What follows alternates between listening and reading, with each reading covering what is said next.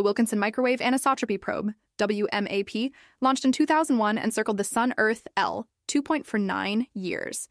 WMAP improved resolution to about 0.2 degrees and delivered high-precision cosmological parameters. An age of 13.8 billion years, a universe that is flat to better than 0.5%, a cosmic inventory of about 5% ordinary matter, 27% dark matter, and 68% dark energy.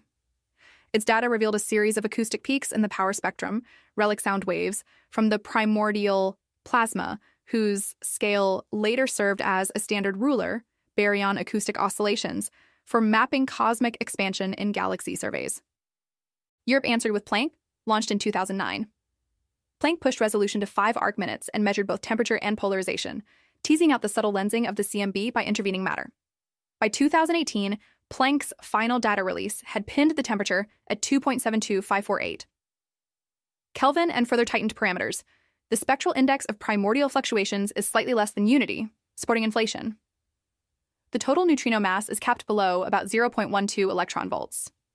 And the expansion rate inferred from the early universe, the Hubble constant, is 67.4 kilometers per second per megaparsec, with an error bar so small it sharpened an unexpected crisis.